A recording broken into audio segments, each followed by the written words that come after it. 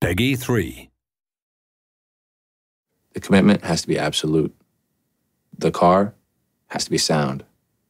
And the driver, it's got to be sharp as a razor.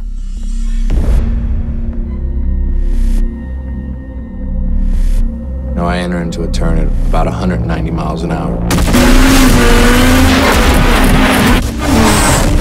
It really takes knowing that corner like you know the own palm of your hand.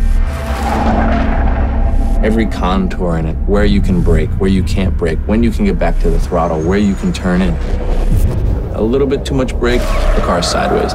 Not enough brake, gonna fly off the apex. So that fine line is knowing how far you can push and pushing it there, and not pushing it a millimeter too far. A good driver knows that if he pushes a little bit too hard, it could cost him the race, and it could cost him his life.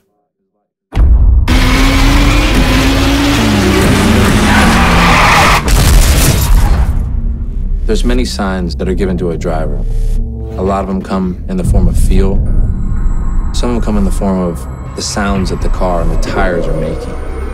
And anytime you're entering into a high speed, what could be a deadly turn, if the tires aren't at that edge where they're telling you, I'm getting ready to let go, and you nail that turn-in point, and you nail that apex, and you nail that track-out point to the inch.